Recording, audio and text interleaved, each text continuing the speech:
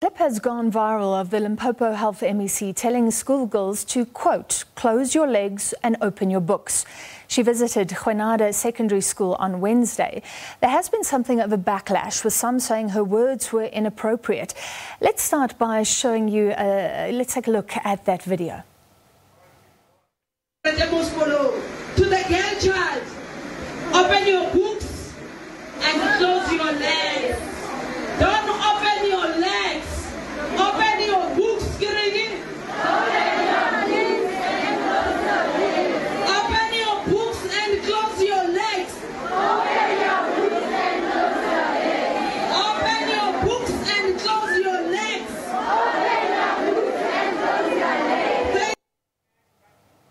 The Limpopo Health MEC Phophi Ramathuba joining us now. Thank you for joining us, MEC. Some say by telling girls to close their legs, you're putting this responsibility on them only for sexual behaviour, leaving out the boys. But you say you were taken out of context.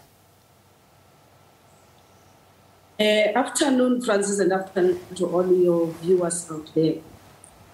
What we indicated is that I think we will advise everyone to go through the entire video so that they can realize that the message was not just on the girl child.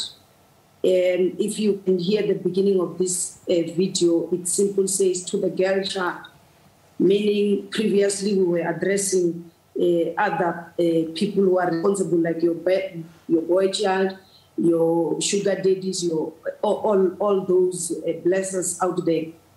And the fact of the matter is that teenage pregnancy has reached a level of a crisis. And the Department of Health is the one that is bearing the brand because of teenage pregnancy. And the reality, another reality is that while, yes, I did address the boy child, I've told them to sleep with their books, not with girls.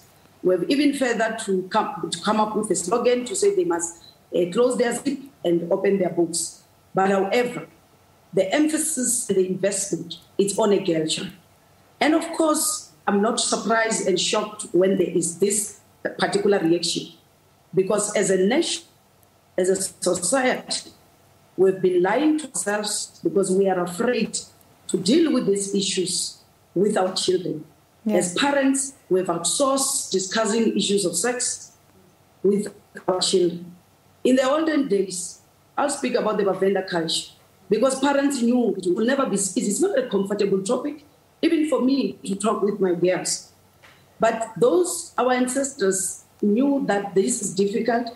That's why you would have cultural events, like, for instance, your Domba, your Msebetu, where the girl child will be taken there and they will be taken through this process.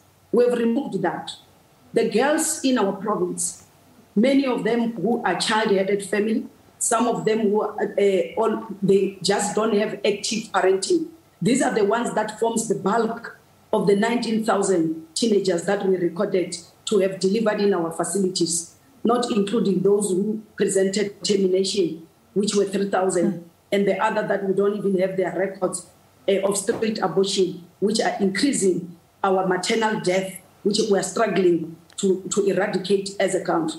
So I'm saying this because the way you phrased it is pretty blunt as well. So you're saying you stand by what you said and the way you said it. I didn't hear what you said. Some have criticised the tone or the words you used, saying close your legs to young girls. So you say you stand by what you said. Do you also stand by the exact wording you used and the tone that you used? I stand by those words. When we talk to young people, we use slogans. Slogans are catchy. Slogans are able to market. Slogans are able to, you are able to make sure that you bring attention and drive the message that you want to. And especially on this particular category, we are talking to the 18, 17-year-olds. They were grade 11 and grade 12. And this months, even the law allowed them to give consensual sex. So when we're talking to them, we are not going to use the wording that I will be addressing my colleagues in the legislature. I will address them in the language that they do understand. So the language which you say is to you, open your books and close your legs, is the language that they would understand. I don't see anything wrong on that. And I just see that this because it's a sensitive topic that we don't want to deal with it. Some are saying, well, I'm victimizing a girl child. And I would want to differ with that. Because as I've indicated, I still want you to show me a boy child who has lost their education and their future because they've impregnated a girl. But on the other side, I will show you so many girls who drop out of school because they don't have anyone to look after their kids. Yeah. I will show you a teenage girl who fall pregnant and had difficulty in delivery, forced to go into cesarean section because of age is not even ready. I will show you a girl who has developed. Sometimes the male learners are the aggressors here. Sometimes male teachers are aggressors.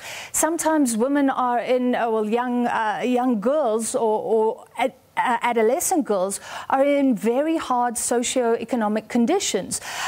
So you're saying, the girls should take responsibility, but the men may be the aggressors. And the Soul City Institute says you are shirking your responsibility as a governmental leader by putting it firstly on the girls. Even if you're not putting it on the girls, you're saying the kids must stop this. I still repeat that. It's unfortunate you're also repeating the mistakes of those who came up with statements that I must withdraw. Because you only focus on the last part of my speech, which was starting by saying to the girl child. You're not going back to the beginning of the speech.